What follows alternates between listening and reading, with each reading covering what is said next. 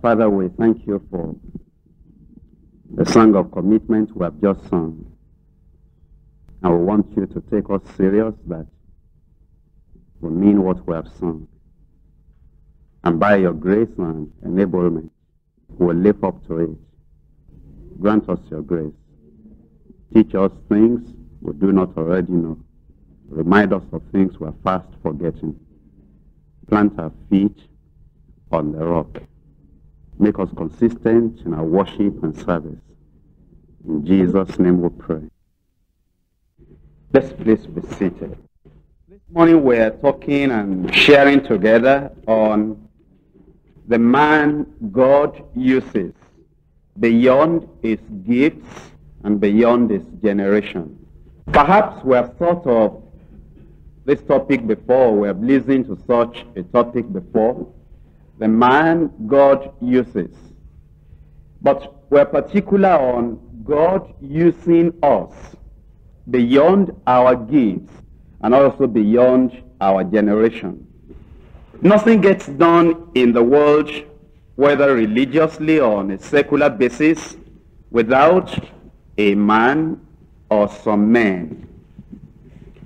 Nations are not built with brick, cement, or mortar.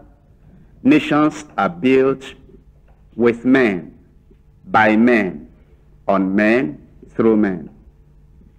And so whether it's in the world or in the church, whether it's in a family or in the missionary field, the work of the Lord is done by men who offer themselves and surrender themselves.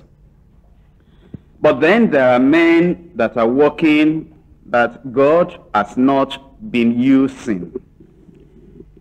In Mark chapter 16, verse 20, and they went forth and preached everywhere, the Lord walking with them, and confirming the word with signs following. Those were men that God used. In Hebrews, the epistle to the Hebrews, chapter 2 and verse 4, God also bearing them witness, both with signs and wonders, and with divers miracles and gifts of the Holy Ghost, according to his will. These were men that God used. And as we're looking up to the Lord, that God will use us, I want you to notice 7 things in particular on men that God uses. Number 1, they are called. Not only that they have been saved, not only that they have experienced the love of God and the grace of God in their lives and in their hearts, they are called. Moses was called. He knew it. Joshua was called. He knew it. David was called. He knew it. Jesus was sent by the Father. He knew it. He often said so. He was a called man into the position and the privilege of the Messiah. Aaron was called back in the Old Testament. Peter was called. Paul was called. Because God called them, God could use them. And if there is anything we ought to find out at the beginning of our ministry, is that we are called. Not just that we go. The Great Commission is for the whole church. Therefore, there's a sort of general assignment for every member of the church. But there's a special assignment for those that are called.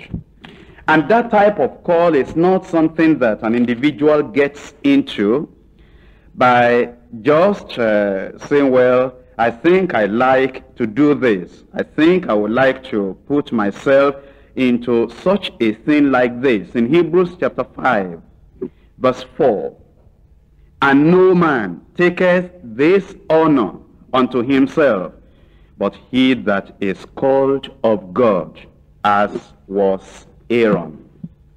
How do we recognize the call of God? One will be internally led, sometimes gently.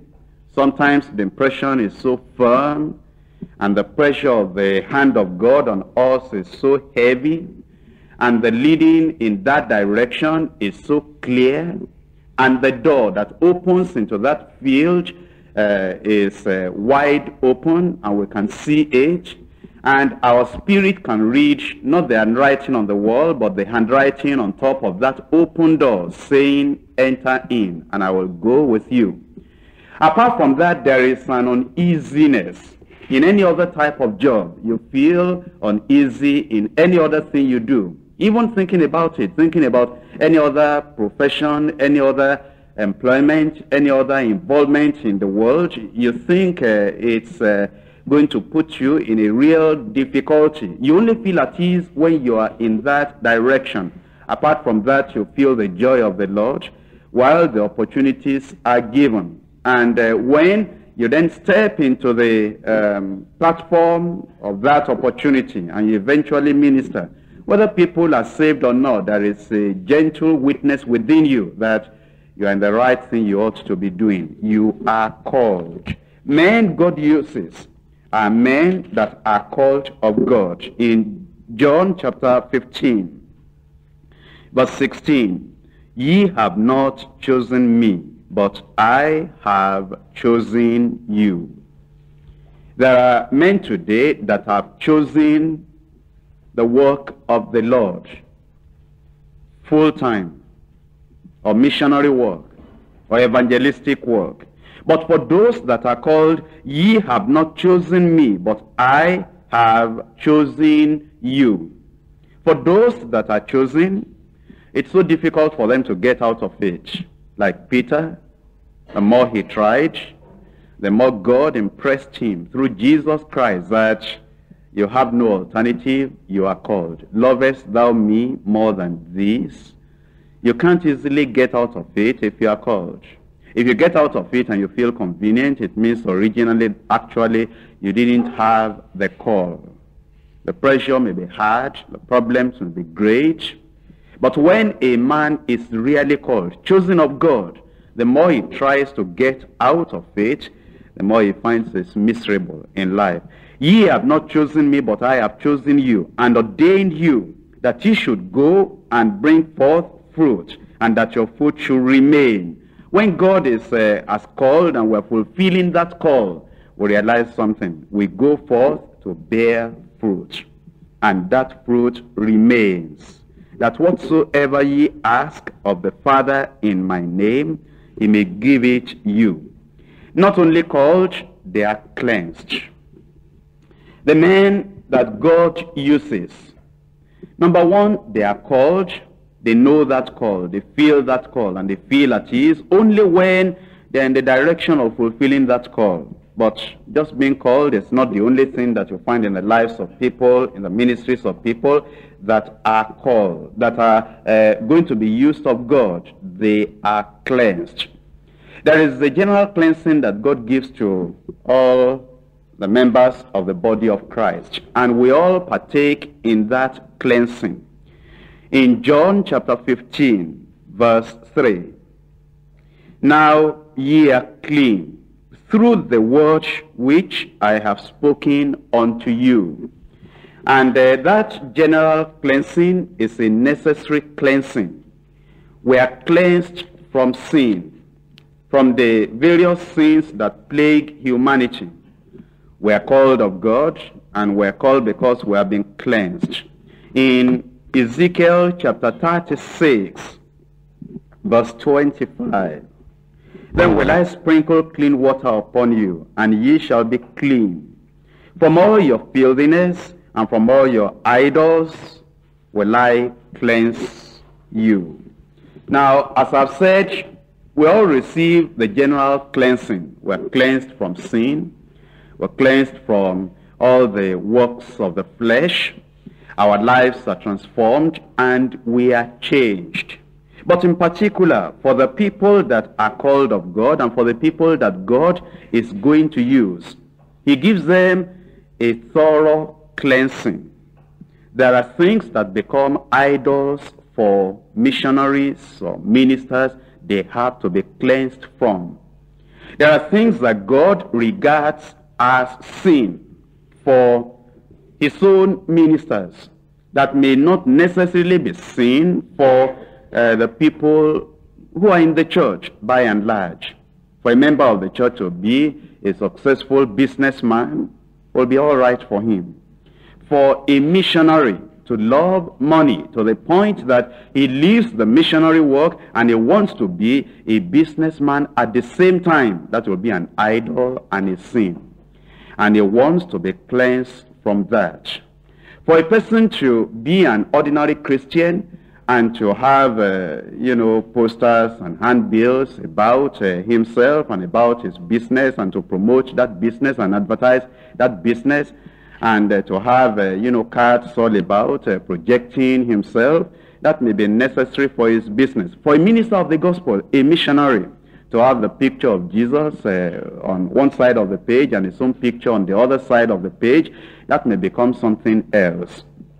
Seeking fame. For a Christian politician, wanting to be famous so that you can vote for him, that may be all right. But for a missionary, for a person that God is going to use to want to project himself and to become famous, that may be another thing. And for self-love, to be pronounced in the life of a minister, a missionary, it's a terrible thing. In 2 Corinthians chapter 7, verse 1, having therefore these promises, dearly beloved, let us cleanse ourselves from all filthiness of the flesh and spirit, perfecting holiness in the fear of God. There is a way that applies to the general body of believers, but then there is a peculiar way in which that applies to us as ministers. Have you ever seen that flesh is indulged? Flesh doesn't like, to kneel down in just one place for 1 hour, for 2 hours. Flesh will resist.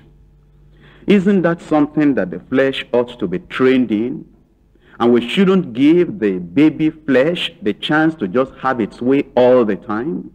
And when you kneel down, the flesh is screaming, saying, I can't take it anymore, I can't take it anymore, it's inconvenient for me. You silence that baby flesh. And you say, no, you must come under control, under discipline. And also it says, filthiness of the spirit. There are a lot of things that will be filthy, that will be dirty for your spirit, that you shouldn't allow to just pass into your spirit. Isn't unforgiveness a filthy thing for the spirit? Isn't it dirty before the Lord? Isn't wanting to revenge, whether cleverly or in a foolish way, a defilement for the spirit? Some emotional traits in the home between husband and wife, the way the spirit will react, the spirit of man, the heart of man, want to put the other person down, a wife down, or just discourage the other fellow, not having any feeling for the other fellow. Isn't that just filthy for the spirit? And yet, if we're going to be the men that God uses, we must be cleansed from the filthiness of the flesh and of the spirit. Now, if we go down to even needing cleansing from any tendency to drink alcohol, I think that will be terrible. If we go to the point of needing cleansing from tobacco, that will be terrible. If we need a cleansing from immorality, real, outright, open immorality, that's something else. And well, if you need cleansing from those things, better get the cleansing than cover up. But then if we have degenerated to that point, I think it's terrible. But the point is, we must be cleansed if God is going to use us. Number 3, men God uses are, number 1, called, number 2, cleansed, number 3, caught and cultivated. pruned or cut and cultivated. In John chapter 15, verse 2, every branch in me that beareth not fruit, he taketh away. And every branch in me, every branch that beareth fruit, he purgeth, that it may bring forth more fruit. Regularly in our lives, if we're very close to the Lord, God doesn't pamper us, pet us, just tap us at the back, smile all the time saying you are doing well. The nearer you get to the Lord and the nearer you get to the life of Christ and the greater you get used in the vineyard of the Lord, the more He cuts you. Because there is a tendency to feel bigger and to feel greater. And if God is going to continue to use you, He'll be cutting you to size every time. Have you ever seen men, even in the natural, who don't cut anything down in their lives, their diet? They don't cut anything down. And whatever they want, they give themselves, of luxury, of convenience, of food, of dieting, of clothing. What happens to them? They become bigger than the door in their house. And you know, sometimes you can be bigger than the door that leads into the sheepfold, because nothing is being cut off anytime. And your pride makes you, completely bigger than getting through the door into the sheepfold. You cannot minister to the sheep anymore. But the Lord does us this favor, and it's wonderfully good, that when He knows He really wants to use us, He knows He has called us, He knows that He's cleansing us, He also knows He must cut us and cultivate us. Cut, prune, purge. And very regularly you'll find the Lord Himself doing it. Otherwise, you will not be used for a long time. You understand, there is the lifespan of a burning candle is shorter than the lifespan of a shining bulb. And the lifespan of a shining bulb is shorter than the lifespan of a shining star. And when you talk of the sun, that's another thing. When you are talking of the stars that shine for not only a generation, but for 2 generations, for 3 generations, there's a lot that ought to be done. And those stars are far off, far away from the people of the world here. The candles are nearer. The bulbs are farther away a little bit. That's a little bit of an allegory. That there are people that are useful, but their usefulness is like that, the light of a candle. And there's not much to their lives. They shine, that's true, but then just for a short time. But if our shining, if our usefulness is going to go beyond a generation, then we know that there must be some cutting and some cultivation. Now, number 4, there is a cleaving. We are called, we are cleansed, we are cut and cultivated, then we cleave unto the Lord. It's the abiding life that bears fruit. In John chapter 15, verse 5, I am the vine, ye are the branches. I am the vine, but ye are the branches. Let's be satisfied with being just branches. Don't take the place of Christ Himself. Be a branch and be bearing fruit. Let's give Jesus Christ this position that He only can stand in the vine, the stem, the real tree, and the root, on whom the church is built. Let's be contented to being branches. He that abideth in me, and I in him, the same bringeth forth much fruit. For without me ye can do nothing. Cleave unto the Lord, as the wife cleaves unto the husband. More than the wife cleaves unto the husband. Good days, cleave unto him. Bad days, if there are days like that, cleave unto him. Rainy days, dry days, difficult days, perplexing days, problematic days, and good days, all the days, cleave unto him, abide in him. Because if God is going to use us, we cannot take vacation from fellowship. from fellowship with the Lord. We ought to be with the Lord every time. Sometimes the burden is great. But then even the greater the burden may be or may become, the more we ought to cleave unto the Lord. If the Lord is going to use us, if a man abide not in me, he is cast forth as a branch, and is withered, and men gather them and cast them into the fire, and they are burnt. If ye abide in me, and my words abide in you, ye shall ask what ye will, and it shall be done unto you. Number 5, they are consecrated men. They are called. But how many men have you seen that are called but not actually consecrated? They are cleansed. How many men have you seen that are cleansed and they are not consecrated? Oh, you said, but before we're sanctified, before we can be fully cleansed, wholly cleansed, entirely cleansed, mustn't we be consecrated? Well, consecrated to the love of God, consecrated to God in the sense that we want the cleansing above any other thing at that point so that we can be made holy and sanctified. I'm talking of the consecration of a minister of God.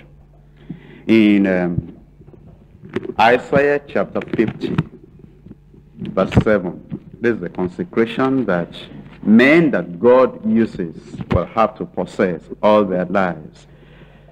Isaiah chapter 50 verse 7. For the Lord God will help me. Therefore shall I not be confounded. Therefore have I set my face like a flint. And I know that I shall not be ashamed. It is consecration to God and his cause. But only one single cause in the whole wide world.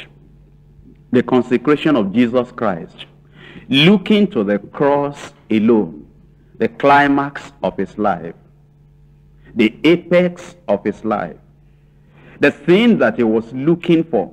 The devil came, and that was the major thing the devil was fighting. He wasn't fighting the miracles.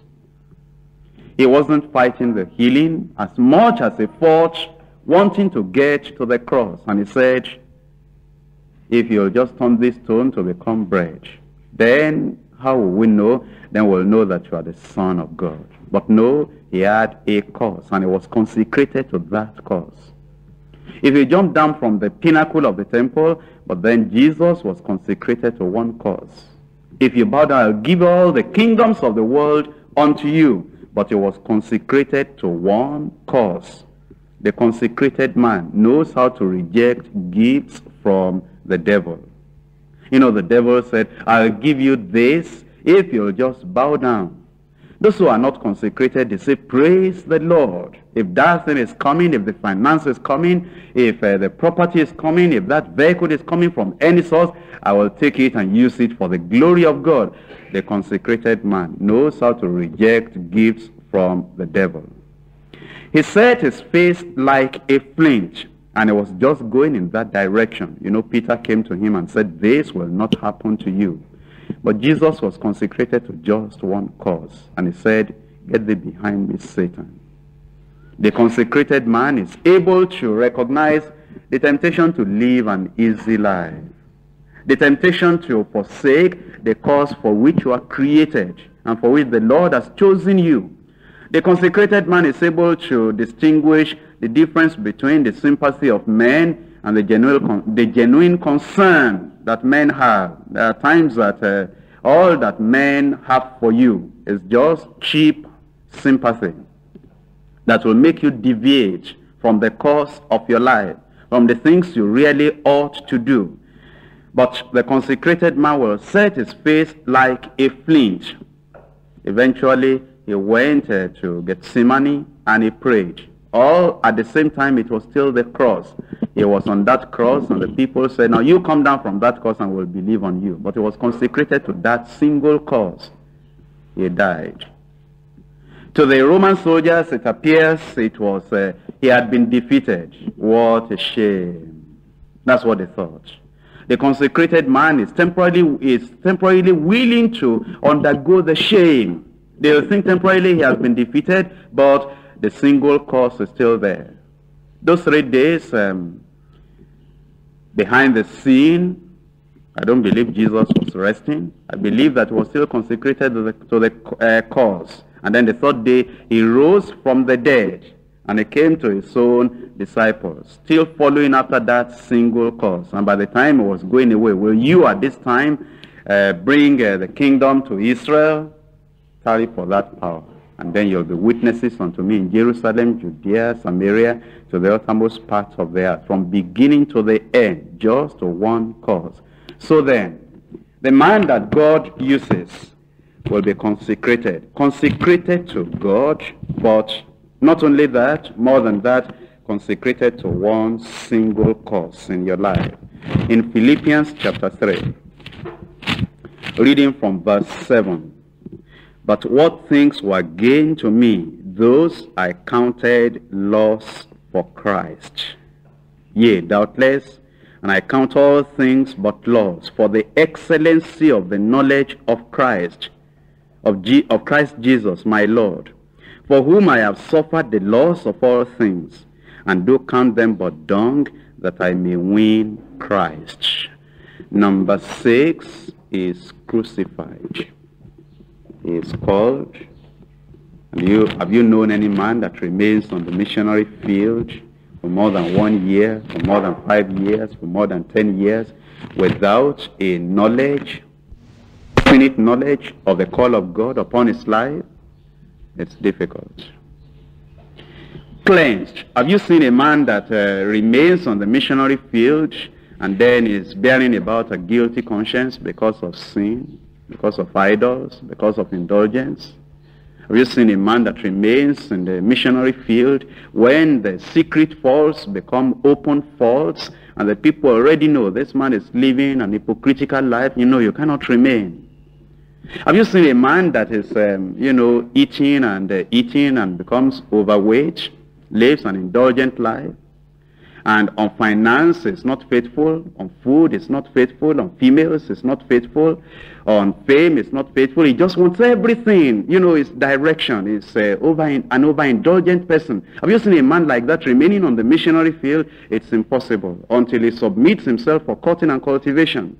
Have you seen a man that is, going afar from the Lord? It's not cleaving to the Lord anymore, following the Lord afar off.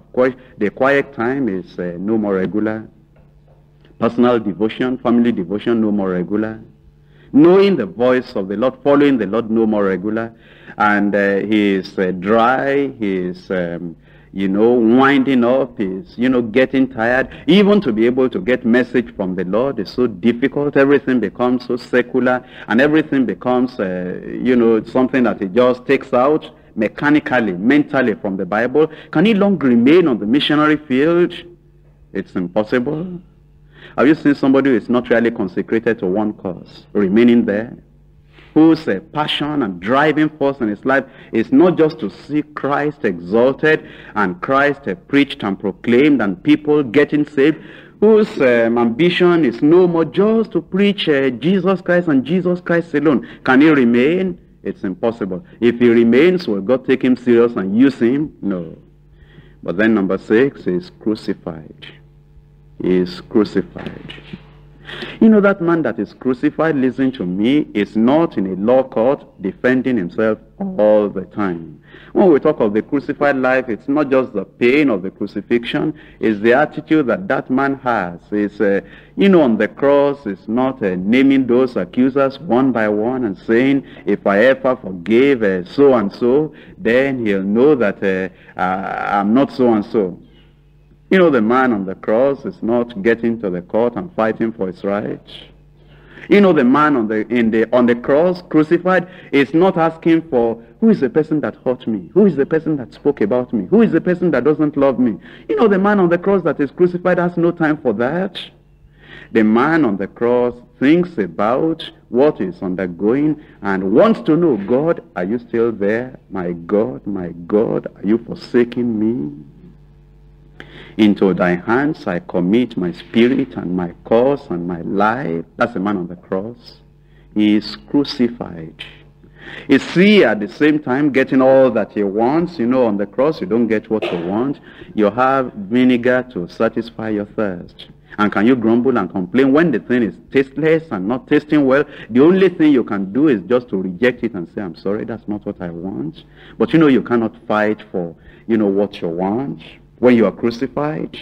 You cannot go to the law court and defend yourself when you are crucified. And you cannot be running after people that are against you when you are crucified. And you cannot be saying, where is Peter? Where is John? Are they all leaving me alone? No, on the cross, the only thing you can do is, John, behold your mother. Mother, behold your son. As for me on the cross, God is sufficient. That's a man that is crucified. You hear a lot about the crucified life. And all they're saying is, just the things on the threshold. That when you're crucified, all your sins are taken away. Well, that happened long ago. For the missionary is a crucified man. And on the cross, while he's crucified, is just him and the Lord. In Galatians chapter 2. Galatians chapter 2, I'm reading verse 20. I am crucified with Christ. On the same cross with Christ. Nevertheless, I live. Yet not I. Can somebody who is crucified actually live the self-life anymore? Somebody who is crucified still live the life that, wants this and wants that and is indulgent on this area, on that area anymore? No, yet not I. The crucified man doesn't live anymore. His natural self doesn't live anymore. But Christ liveth in me. And the life which I now live in the flesh, I live by the faith of the Son of God. The life of the crucified man is a life of faith. A life totally depending upon the promises of God, because that crucified man is on the cross and it's open, and those soldiers can see him, and they may come to want to break his bones. All he has defending him is the promises of the Lord that not one of his bones will be broken. He is crucified. And is there crucified with the Lord. And the life he lives, he now lives by faith. It's not living by, the natural talent, the natural ability, and the one that is still kicking, and the one that is still saying, I know who I am, I can do this, I can do that. No, the crucified man lives by faith. The faith of the Son of God, who loved me. How much the crucified man depends on the love of God. He has to, because there is no other support beneath him.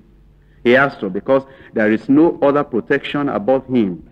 And then, because he gave himself for me. In Galatians chapter 6, verse 14, but God forbid that I should glory, save in the cross of our Lord Jesus Christ, by whom the world is crucified unto me, and I unto the world.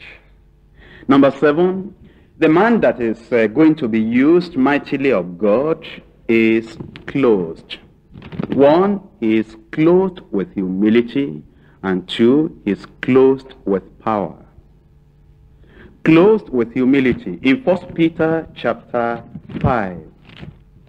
1 Peter chapter 5, verse 5. Likewise, ye younger, submit yourselves unto the elder.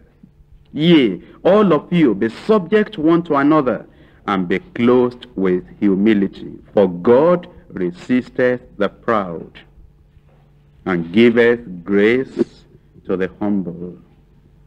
If you watch the lives of contemporary ministers of the gospel, you might discover that very few are like men in Bible days. Very few get used of God mightily for more than 5 years. Really used of God. Really used of God. And I don't know which of the contemporary men that you've seen in our present day. But sometimes you've been reading about some men before they ever traveled to 2, 3, 4, 5 countries of the world. Those days, they'll be so humble, and they'll be used of God mightily. They stand up and they preach some simple messages that you don't think will get anybody saved, and thousands are getting saved. And doors have been open to them that, they just, in a supernatural way, they are connected with the people, put it this way, the people that hold the keys to the cities of the land. God just brings them along. And while they are talking to them, they just know that this man has the key into this country or into this city. And if he opens that door, they can have a crusade, they can have a church, they can have almost anything the first 2 years of their lives. But then they get this success. They preached in crusades and they pastored churches and they have counseled until sometimes they just touch a person like this and the person gets sealed. Or they come to the platform and while they're still preaching, the person is getting delivered and getting healed. And the witches and the wizards are confessing. They're saying, since this man came into our country, we have not been able to operate anymore. And the person now is no more, is still called of God, but no more clothed with humility. And everywhere he goes now, he says, he is the first man in the whole world. And right now, if he touches you, you get healed. And if he preaches everybody, you are going to get saved. There is no way you can come into his meeting and not get saved, no matter what type of sinner you are. You will get saved if he preaches the gospel unto you, because everywhere he goes, 100% of the sinners, they get saved in his meetings. Exaggeration comes in, lying comes in, pride comes in, and then he is no more clothed with humility. You know what happens? The usefulness stops. People don't get healed anymore. They don't get saved anymore. And the power of God, the anointing of God leaves him because he doesn't know the secret of being used of God. The lower you go personally, the higher God takes you. The more humble you make yourself, you clothe yourself with humility, the more God magnifies you. The lower you descend, the higher God takes you. That's the way God works. He resists the proud, but then he gives more grace to the humble. And it says, be clothed with humility. You know, if God is going to use us in this generation, and also beyond this generation, beyond our gifts, we need to be clothed with humility. Then in Luke chapter 24, Luke chapter 24, verse 49.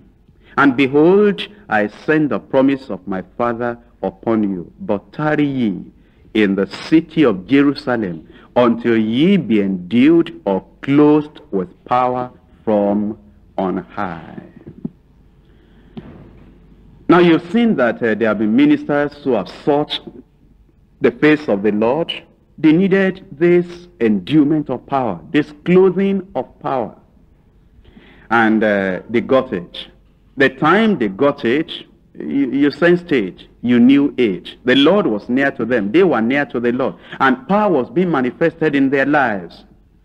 But in my study of the scriptures, I've studied, these men I've been telling you to, I told you last night to study. I studied them, I don't know how often, because I can see that many of the things, the difficulties they had, personally, secretly, the things that are recorded in many of their lives, I've discovered some of them, not all of them, but I've discovered some of them in my own lives. And the things that God got angry with them for in their lives, you think about them one by one. I've discovered, sometimes the tendencies were coming up in me, and I've got to say, watch it. That's what Moses did. Be very careful. I've got, sometimes to say, watch it. That's the same thing that Paul got in trouble with. Paul, very good man, good apostle. But, sometimes Paul as a leader, he was a real leader. Sometimes he wants to have his way. And when he says John Mark will not go on with us in this missionary journey, it was so. And unfortunately, Barnabas was also a strong-minded person. And when those two people meet together, there is trouble. You almost stop the missionary work. And Barnabas said, John will have to go. Paul said, I'm sorry, he cannot go. Paul, do you forget? Separate unto me Barnabas first and Saul. Are you getting ahead too much? Or is it because you become the chief speaker on the field? John going will not hurt you. John going will not destroy you. You can just swallow that thing and allow this work to go on.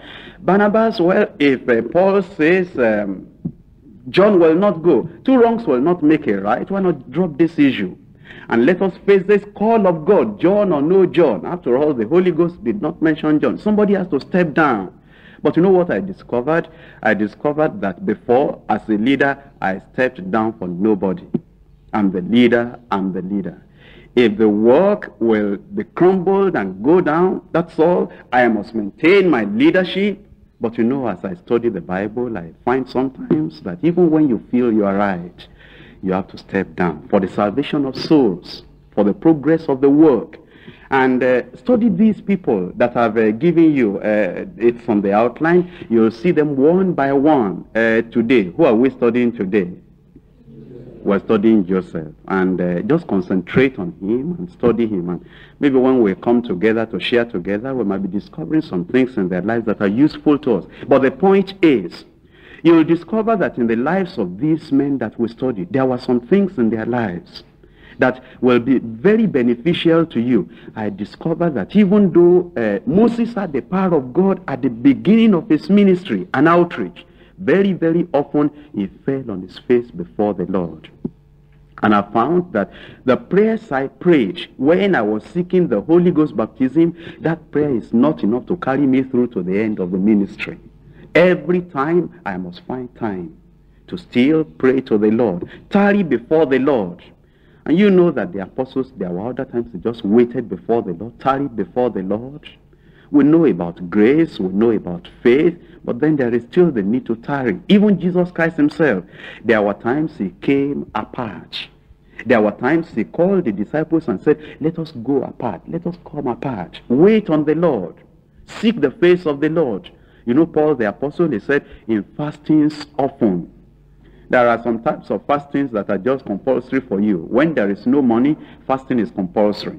And there were times Paul suffered that. But then there were times when there was money, there was food, and there was a person to cook, there was everything. And Paul knew that at this time, I just must fast the flesh and feed the soul, or feast the spirit. And there are times like that you will need to wait until you'll be endued with freshness of power from on high, so that you are clothed with power. Men God uses are men that are called, men that are cleansed, men that are caught and cultivated, men that cleave to the Lord, men that are consecrated to one goal, to one cause in their lives, men that are crucified, men that are closed. The man God uses never tries to use God. You know, that brings an insult on God when we want to use God. And those who are here in Nigeria, they know that by the grace of God, I never try to use God. I know when the anointing is there, when the power is there, and I just do what he wants me to do. We never try to pretend we're more than what we have. We just allow God to use us. Surrender yourself as a rod in the hand of Moses. Surrender yourself in the hand of God and let him use you as he pleases. And we never use God for any selfish ambition. He presents his gifts to God and is ready to serve. And if you'll present those gifts to the Lord, you'll discover that God will use you beyond your gifts. Think about the rod of Moses. God used that rod more than the ability that you could ever see in an ordinary rod. And if you give your gifts to the Lord will use that gift. If you will hand over the loaves to the Lord will extend the loaf beyond the feeding of the household. You know, before the loaves were handed over to the hands of the Lord Jesus Christ, the loaves at best might just feed one household. But when they were given to the hands of the Lord Jesus Christ, God extended the loaves with heaven's resources, and they could go further than the friends and further than the household. They fed thousands. And in your life, you'll discover that your gifts, they are small until they are presented to God. They are limited until they are presented to God. But once they are presented to God, and it is God using those gifts for his own glory, the possibilities of those gifts are not limited. Then beyond this generation, just take two men. There are many we could consider in the Bible, but take Moses and take Paul. One from the Old Testament, one from the New Testament. One in the Old Covenant and one in the New Covenant. One with Israel and one from the church. Their usefulness extended beyond their generation. Take Moses to start with. Through him, the nation was preserved to live to the coming generation. And his work lived after him. The nation lived after him. You remember how many times the Lord would have just wiped off that generation in the wilderness? But it was because of this man of God that God used beyond his generation. Through his prayers of intercession, that nation was preserved. 2, he had trained other ministers, other rulers or leaders in Israel to continue after his departure. Oh, you've not seen the training that Moses gave to the people. You know, God gave him all that the Levites will do, and he wrote everything down. He called Aaron, and he put everything in his hand after he had been consecrated. And he told Aaron the responsibilities of his sons and the responsibilities of the Levites. Those workers numbered into their thousands. But Moses just carefully trained those people and wrote all those things in Exodus, in Leviticus, in Numbers, and in Deuteronomy, telling them, these are the ways in which you will sacrifice and the ways in which you will carry on the work. What do you think of a man like Joshua? Now, Joshua was following Moses about all the time. And that Moses trained Joshua. He sent him out, but then while he sent him out, he was on a mountainside. He was lifting up the rod of the Lord, and Joshua was having victory. At last, after Moses left, after Moses had died, you know what God had to tell Joshua? God told Joshua, you wouldn't need any more than Moses had told you. The book of the law with which Moses had trained you, let it be in your mouth. That's all you need. And all the victory that Joshua had, it was based on just meditating on all that Moses had taught him. That was a man, Moses, that lived and ministered and was useful more than his generation. Number 3, divine revelation recorded. God gave Moses divine revelations, and they were transmitted to the coming generation. Those people were useful. Think of how busy Moses was, always on the move. As the cloudy pillar will move before them, the pillar of fire will move before them. They were always on the move. And it was whenever they needed water, they called on him. Whenever they needed manna, they complained to him. Whenever they were getting discouraged, they grumbled and they were grumbling about him. And yet, he found time to record divine revelation. Suppose he had ministered and there was nothing left for the coming generation. Suppose he had ministered and there was nothing left for the people that will live after him. He would not have been useful more than that generation. Number 4, his life and example was shining like a bright star, and is still a challenge to us even today. You know his sacrifice, you know his consecration, you know how he will not be called the son of Pharaoh's daughter, and he accepted to suffer reproach and shame with the people of God, with the children of Israel. And that life is still an encouragement to us today. Isn't he useful even in our generation today? Then let's look at Paul on the other side. The church was preserved because of him. I'm telling you that without the epistles of Paul the Apostle, the church would have been wiped out at the time of the Dark Ages. Nobody will know the right hand from the left hand. Nobody will know about the doctrine of Christ, the mysteries of the kingdom, without the things that Paul had preserved. Not only that, he was the person that just spearheaded the growth of the Gentile church. You know, if we depended on the Jewish church today, where will the church be? Because right now, the Jewish church is not continuing as such. They have been forgotten. You go to Israel today and you don't see the Jews, having a strong church. But you know Paul the Apostle, he just spearheaded and worked very seriously for the Gentile church. And where do we see the church today? On Gentile land. In America, that's Gentile nation. Any nation that is different from Palestine, from the Jews, that's Gentile. British, Africa, Asia, where the churches are going on today. How about Osborne? Is Gentile. Billy Graham, Gentile.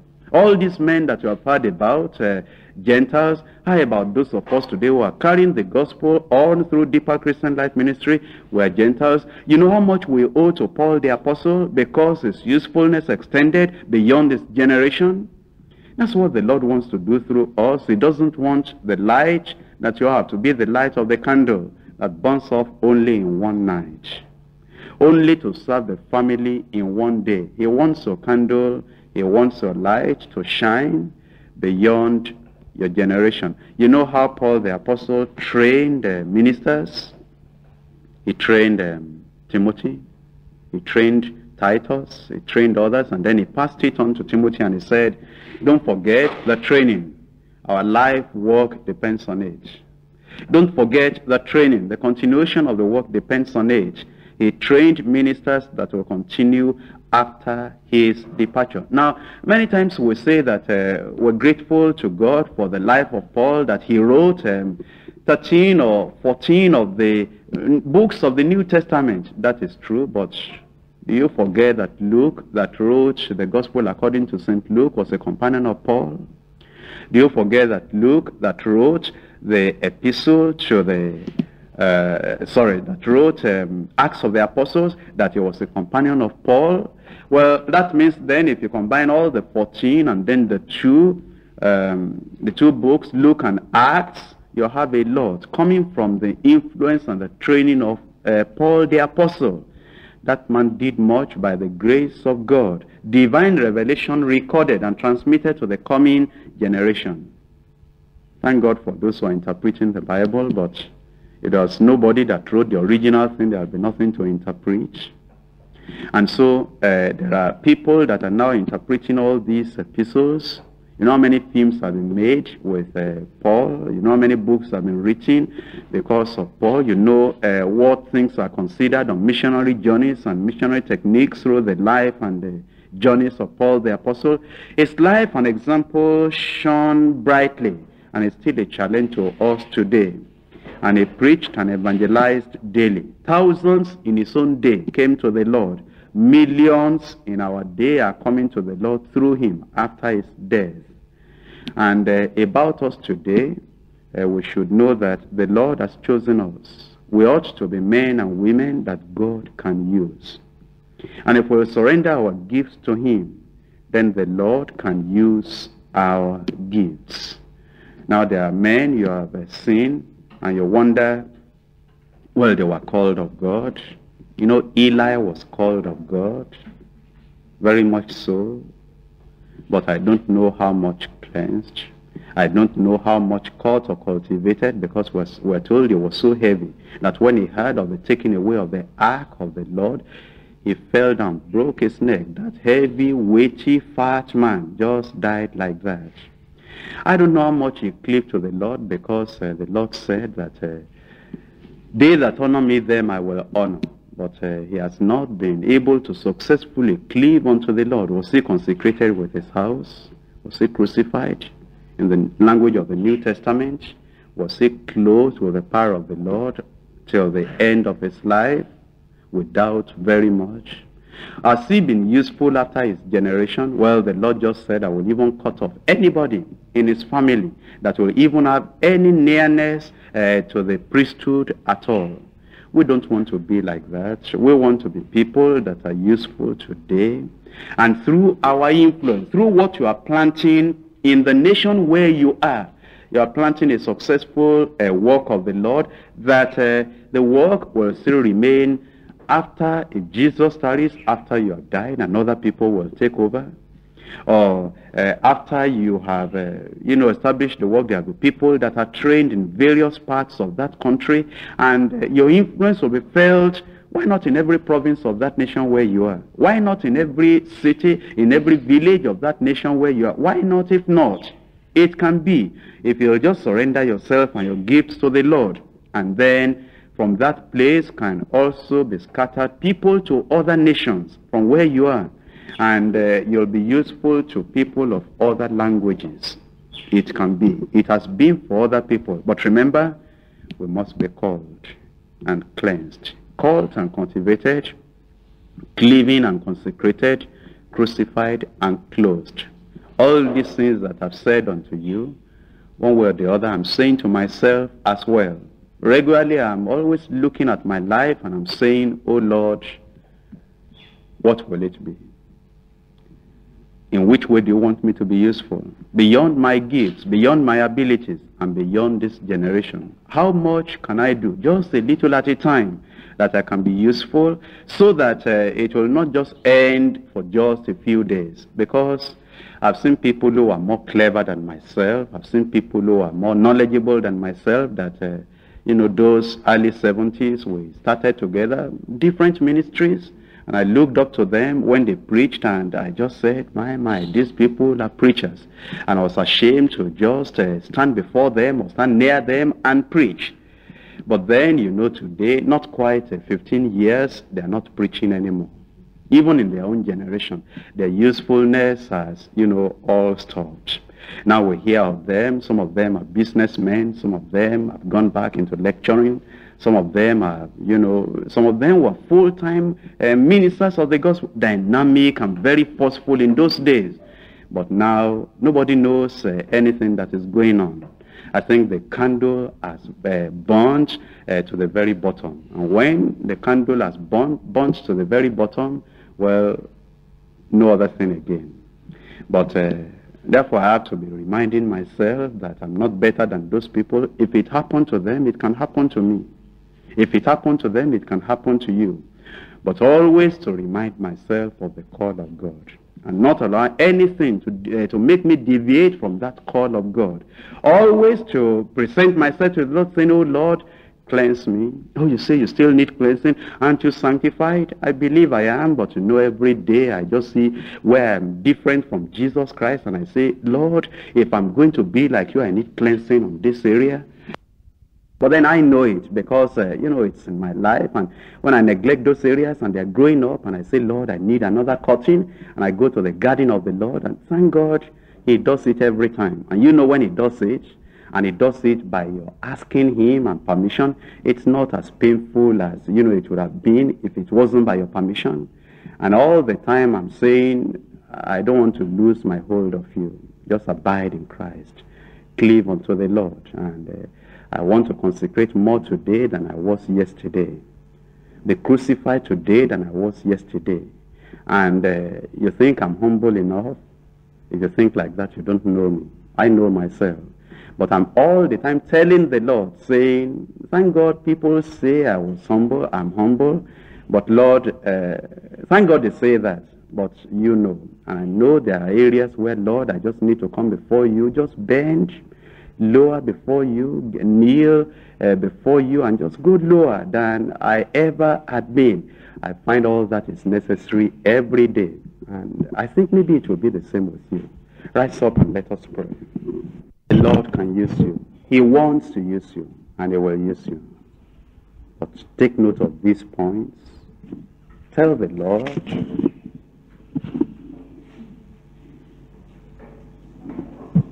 Father, we bless your name for a moment like this. Father, we are grateful that we are members of this particular ministry, where you yourself are dealing with the people and with the leaders and with every one of us. Thank you, Almighty God, because of all that you've revealed to us this morning. It's because of your love towards us. And Father, we will ever remain grateful unto you, because you don't want us to become empty cans that will be used and thrown away. But like the Apostle Paul, you want us, oh God, to bring ourselves under, and then to be people who will be used of God, and then we will not become castaways. Our Father and our God, we thank you very much for the call onto this particular mission field that you have sent us. Thank you because, like you called the people of old, you have called us, and we believe you are with us. But our Father and our God, with all that we have heard this morning, O God, we've been shown the man that God uses, the areas of his life that God himself will want to work upon, areas that he will need to yield himself unto God. Lord God Almighty, we are praying that as you have called us, we just don't need the general cleansing alone. We want the cleansing of the minister, O God, that you will cleanse us to the point that you will actually make us fit for your use in Jesus' name. Our Lord and our God, we are praying that, Lord God of all grace, you know us even better than we know ourselves.